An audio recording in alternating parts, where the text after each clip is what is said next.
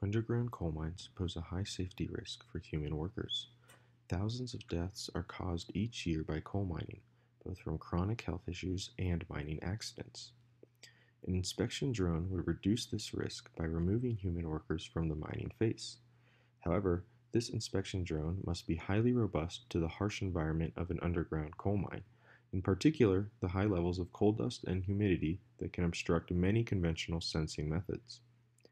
The objective of this paper is to present and experimentally validate ultra-wideband (UWB) radar as a robust sensing solution to this environment that would allow an inspection drone to detect obstacles and navigate through a coal mine.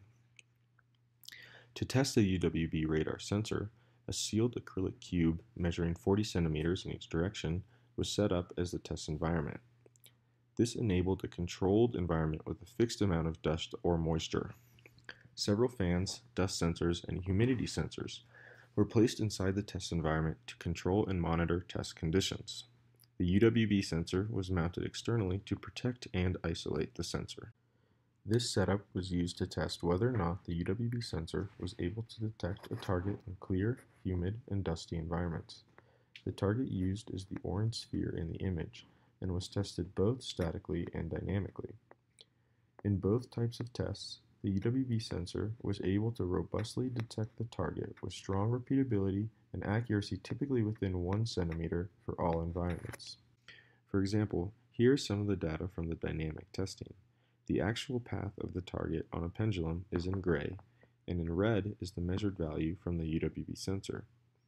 This test was performed with over 4 milligrams per meter cubed of airborne coal dust in the test environment, and the radar sensor was still able to detect and locate the target.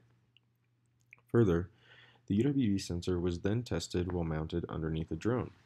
This was done to ensure anomalous propagation, AP, does not affect sensor performance. AP is a phenomenon seen in conventional radar systems where varying atmospheric conditions cause radar waves to propagate unexpectedly.